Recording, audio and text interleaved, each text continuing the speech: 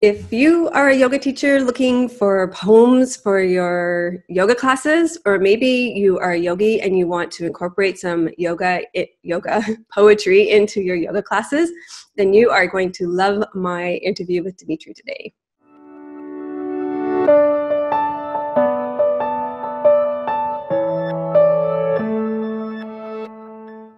I am Melissa from Yoga with Melissa, and today I am here with Dimitri.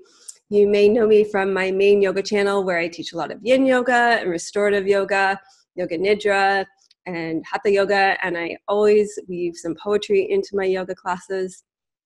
And if you're not already a subscriber here, we'd love to have you subscribed and come on over to my main channel so you can see how I put poetry into my classes. And I know anybody who's clicked on a video like this is very thoughtful and conscientious, and you're just going to enjoy our time with Dimitri. Dimitri is an amazing human being. I've got to know him over the last year or so, maybe a couple of years. He is an amazing educator and poet, and I most admire him for the way that he builds community around poetry. And so I'm really excited to have him here today. Make sure that you go over to his YouTube channel as well and subscribe there. It's youtube.com/Dimitri Reyes Poet, and we'll put the link in the show notes for that as well.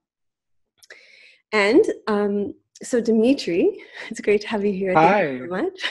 Thank you for having me. Thank you everyone for tuning in. Mm-hmm. So I thought we would start because this story, I think poets are just such great storytellers, all in all. We try. Yeah, at least, true. Right? Sometimes we sweat over trying. The story that you tell about your path to becoming a poet, I mean, I don't know what video of yours I heard you tell that story, but it really brought a tear to my eye about the way you just kind of tried to resist your path for so long and the way it kept pulling you back in. And I think that would be a great way for people to get to know you. And I think it's just a really touching story. To me, it's a really touching story. Thank you. So that video actually, it was the Why I Am a Poet video. And I was getting that from people for quite some time, and like students, because I'm a professor at Rutgers University in Newark, New Jersey, and I also incorporate poetry into my classes as a substitute teacher in the Newark public school system. And a lot of people ask, like, how did you get into poetry, or why did you get into poetry?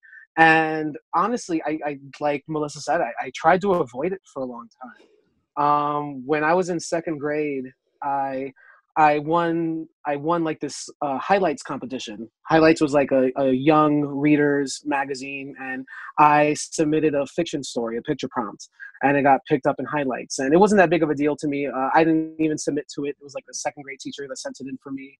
And then like I took a state test, and I got like a perfect score on a persuasive essay. I got like a 12 out of 12. Again, is something that came pretty naturally to me. So I pretty much disregarded it, and I kept playing Nintendo, right? And then in high school, I had counselors tell me, Dimitri, you should consider getting your degree in English or pursuing history or something like that. And I was like, what? Why? To be a teacher? That doesn't make that much money. I'm going to be a scientist, right? So lo and behold, I took organic chemistry, and I didn't do that well. So I bounced my majors around for a long time, and then I finally decided to say, okay, I'm going to give English and literature a chance, and the rest was history. And then being inspired by like the emo music scene and hip hop, and growing up in the inner city, I would write, and I didn't think much about my writing. And then one day a professor said, hey, like, did you call yourself a poet? And I was like, yeah, I write here and there. And he's like, no, don't tell yourself you're a budding poet. You are a poet. And then he sat down with me, and his name was Michael Van Kalberg, another amazing poet and critic. And he was like, listen, you have to apply to an MFA program. And I applied to an MFA program, only writing, Melissa, for maybe like 5 or 6 months seriously at the time. And just by the grace of the universe, I got in, and then the rest was history. Not only did you get in, come on, you're being modest.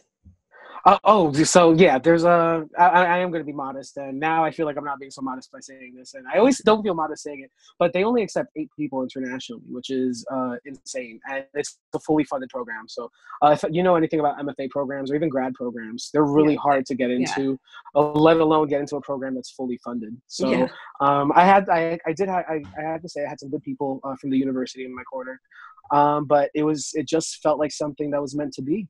And it was still in Newark. I grew up in Newark. It's a socioeconomically disenfranchised kind of city. So there's a lot of other paths I could have taken. And I'm so glad that I found the university, or the university found me, and literature found me. And if you check out my work, a lot of my work, although there is a fictionalized part of the speaker, a lot of that work, maybe 60 to 70% is actually factual.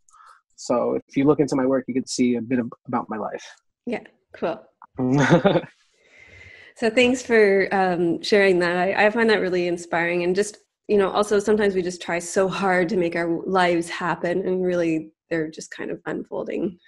Right. Attempts to make them. Yeah. So the reason why people are here is to find out how to choose poetry for their yoga classes, because this can be kind of difficult. And I know even myself, and I read a lot of poetry.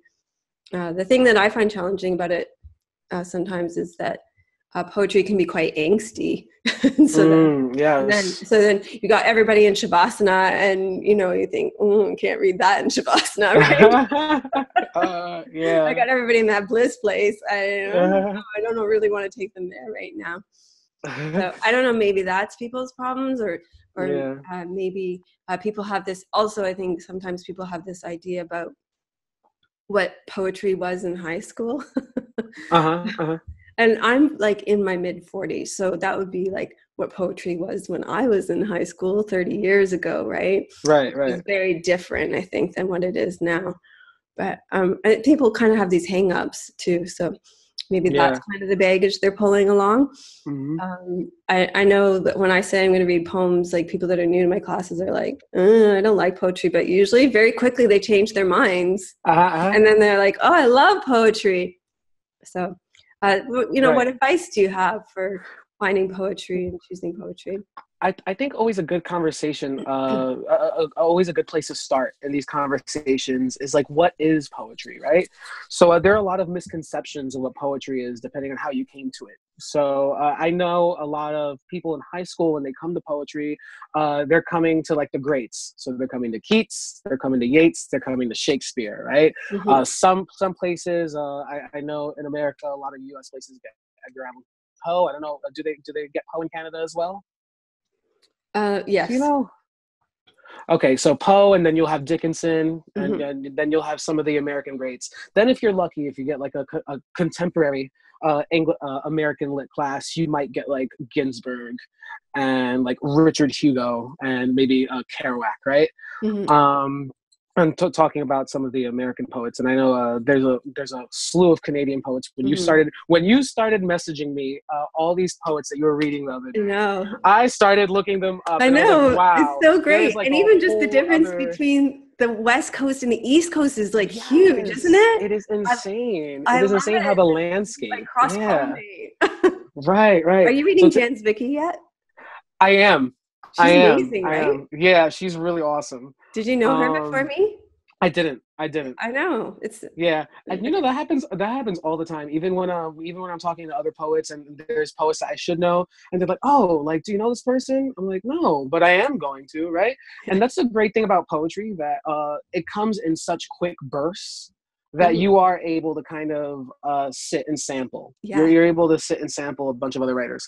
But yes, the misconceptions of poetry. So you get hung up on all of the classics. A lot of people that are writing in like iambic pentameter or sonnets or language that is a bit outdated. So when you come to a poem and you're like, oh, we're going to go over poetry, you think you're going to do like William Shakespeare's 100 and something sonnets, right? His 100 and something love sonnets. And there is this other side of poetry that is contemporarily known now, that is that talks a lot about like the pain body, the trauma, right? And you have to notice that there's a balance between the two. That There's there like a middle is, ground. yes, there's a middle ground. So there's beauty in the trauma, and there's trauma in the beauty, and there's contemporaneous thought processes in the older poems, and there's a lot of things that we use in newer poems that we are pulling back from like 200, 300, 400 years ago. So it is trying to find this middle ground in terms of what you like. And I always tell everyone there's a poem for everyone. Mm-hmm. You can't put a label on poetry, because poetry is ever expansive. It can't be put in a box, right? Mm-hmm. So when we're talking about savasana, right? Yeah, corpse pose, or All right, so final corpse resting pose. position. I mean, I think that's often a place where, if we looked at kind of any yoga class, Mm-hmm. it's probably a place where a lot of people would think, okay, here's a good spot to read a poem. Right, okay. So what is your experience in using the poems during the corpse pose? Like what are your go-to sentiments? What is your thought process about going into it? I want to pick your brain for a sec, if you don't mind. Okay. So it depends on the theme of my class. Okay. But a lot of times I'm looking for a sense of expansiveness and openness, a sense of, kind of opening to what is. I like the idea of tension and the beauty, connecting with beauty. But yeah, there needs to be some kind of layer of tension to it. I often go to nature poetry, seems to be good for that. Is really good. I'm trying to explain this without going to the particular poets that I always go to. Yeah, that's fine. And I mean, if you need to say that to get there, that's fine also. Because I'm pretty sure there's going to be people that might not be using the poets you're using. So the poets that I often go to, that I really go to, and I can explain why. So for example, Mary Oliver is just like so easy to go to, because she has this really great intersection of nature and spirituality, and her poetic turns are just so subtle. Like so subtle that they're almost not there. So then there's nothing overly disruptive there when you've got everybody lying back in Shavasana. Right. And then I guess the other thing is, when I did my training with Phoenix Rising Yoga Therapy, we were encouraged to take quotes and poems, and then if things were not sitting right, we were encouraged to change them, and even say that this was based on this poem, but that we had taken liberty with it for the sake of this class or whatever. Right. And there's also the whole idea of universality, right? And like the idea of the poem being expansive. And when you are creating your own mantra for the day, right? Who's to say your mantra isn't a poem, right? What's wrong with everyone kind of latching on to maybe a phrase or several keywords and kind of repeating that to themselves while they are in that corpse pose, right? Or maybe whatever the theme is for yoga that day, kind of try to delineate the conversation into a couple of keywords or just this one word you recite. And I also kind of like this process of like, it's kind of like the chainmail poem, the stream of consciousness poem. You think of one word, and then that word gives birth to a phrase, and it gives birth to another phrase. And it's kind of just like a mental exercise to see what you can come up with in the mind. And in that corpse pose, your mind can go anywhere in that corpse pose, which is interesting. What I did want to say before I thought about that, though, when I was thinking about this video, and I was like, oh man, what kind of poems can you meditate on? And I think Ars Poeticas are perfect. Now, for people who aren't familiar with the Ars Poetica, an Ars Poetica is literally a poem about what a poem is, right? And as poets, we are constantly trying to explain life, explain the most minute images and descriptions. And one thing that has bothered or has mused poets for centuries is the idea of what a poem is. And people have been trying to explain what that is for centuries. The same way people try to determine what is one state of nirvana, what's one state of Zen, right? And I think if we always try, at least when I sit down and write, I'm always trying to think, well, what is a poem? How can I use those rules of a poem to break those rules of a poem? The same way of who is the I, right? Who is the self? And not who is the self as the body, who is the YouTuber, who is the worker, who is the parent, but who are we really? And I think that's what we always have to be thinking of when we're trying to do poems. And I do have an example at some point, if we can get to an Ars Poetica poem, that I think would be perfect for your class. Okay, go for it. Oh, okay. All right. So this actually comes from the anthology Poetry Like Bread. It's by Curbstone Press. It is now out of print, but you can still get some on Amazon, and it's edited by Puerto Rican poet Martin Espada. So it's an anthology of a bunch of different Latin American poets. The poet that I wanted to read from was Roque Dalton, which is a Central American poet. And he came up with the phrase poetry like bread. And it's basically the idea of poetry being consumed as nourishment and as something to sustain, right? Sustenance. So this poem is called Like You. Like you, I love life, the sweet smell of things, the sky blue landscape of January days. And my blood boils up, and I laugh through eyes that have known the buds of tears. I believe the world is beautiful and that poetry, like bread, is for everyone. And that my veins don't end in me, but in the unanimous blood of those who struggle for life, for love, little things, landscape and bread, the poetry of everyone. That's great. Yeah, so that was actually translated by Jack Hirschman. It was originally in Spanish. But yeah, and I learned about that poem during one of my undergraduate creative writing classes. And it was actually an exercise in Ars Poetica. So it was what did poetry mean to us, and where could we take a poem? And I just love the idea of poetry being like bread, because no matter where you are on this planet, whether we know now how nutritionally dense it is or not, bread is something that could sustain a world, you know. So kind of like what poetry can. Yeah, and I think in any poetry collection or in any poetry anthology, you're going to find poems about poems. And I've actually always been quick to discount those poems because I'm like, oh God, poets always write poems about poems, but they're actually the poems that are about, now you've opened my eyes to them a lot more, that they're about life and the meaning of life and like who we are. They are actually really great poems for Shavasana.